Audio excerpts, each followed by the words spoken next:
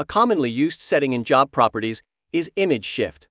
This lets users shift the content separately on the front and back sides of a sheet.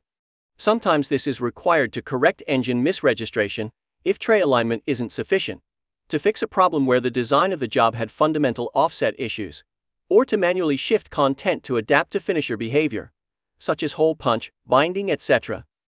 In Fiery FS600 Pro, we have added a visual way to apply this behavior.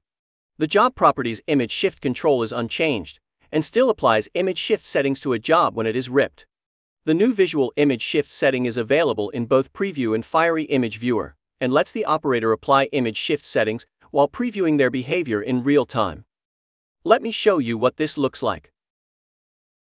When previewing this duplex raster file in Preview, you can see new visual controls in the right-hand pane.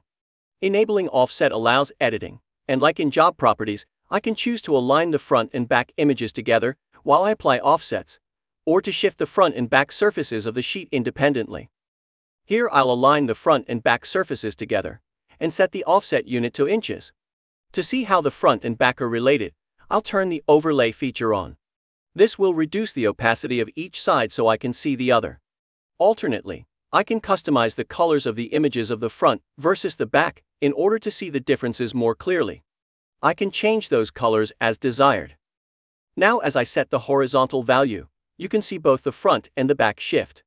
If I wanted to shift them differently, I could disable the align front and back images, and specify the shift value for the back side separately. As I shift the image with small increments, you can see it move. We can also see the expected non-imageable area, as seen in the gray rectangle around the edge of the sheet. This predicts the area that the press will not allow content to be printed on. So when you are shifting the image too far, you can see when it will interact with the imageable area. That non-imageable area can be disabled as desired. While this behavior is standard for all Fiery FS600 servers, if your Fiery server has a license for Fiery Graphic Arts Pro or Colorite packages, you can use Fiery Image Viewer for a more precise preview. In this case, I have an imposed document with cut marks. Not only can I zoom in farther, I can also enable rulers and the measure tool to show where the image is on the sheet.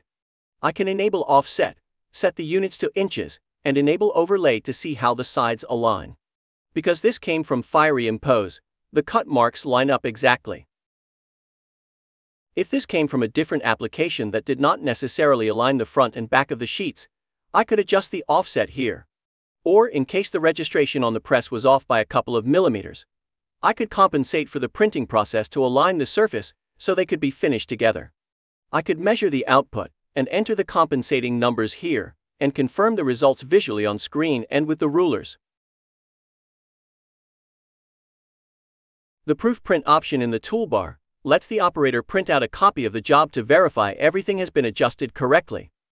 The visual tools offered in the Preview application, and especially Image Viewer, let the operator preview and correct layout errors on screen, with few or no proof prints required. This visual addition to the well-used Fiery Image Shift feature gives confidence to the operator to fix and print jobs quickly and with confidence.